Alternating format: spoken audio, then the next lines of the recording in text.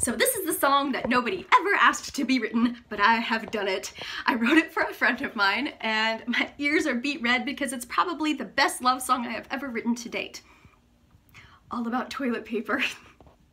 I do have toilet paper, by the way, but you know, sometimes you just get inspired. I'm not even gonna warn you. Okay. It was just like every other day at the store for milk and eggs when it dawned on me I needed you too. So off to the tissue I flew, but to my shock you were not there. All the shelves were squeaky bare. What am I supposed to do? How can I get along without you?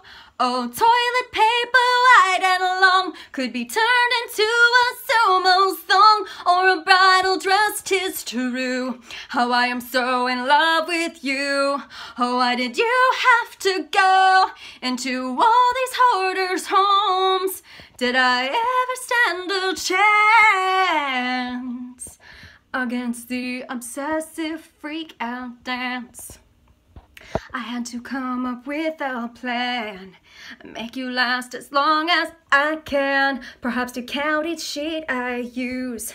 Why am I subject to such abuse? But when you really have to go, creativeness could be your friend or foe. Should I use my mismatched socks or crochet paper against the clock?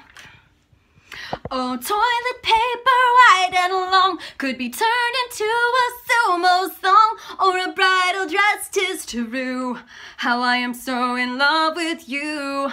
Oh, why did you have to go into all these hoarders' homes?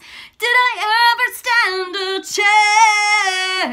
chance against the obsessive freak out dance? To the leaves, to the corn cobs or husks, that funky smell, can't dig it, it's not musk. Perhaps a flannel shirt in squares, with soap and water, it makes quite the pair. Oh, toilet paper wide and long could be turned into a sumo song or a bridal dress, 'tis true.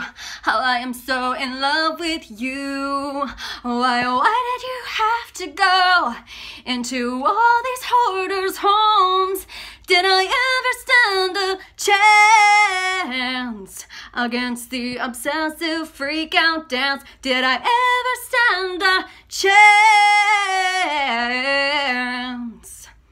against the obsessive freak out dance? Okay, the end.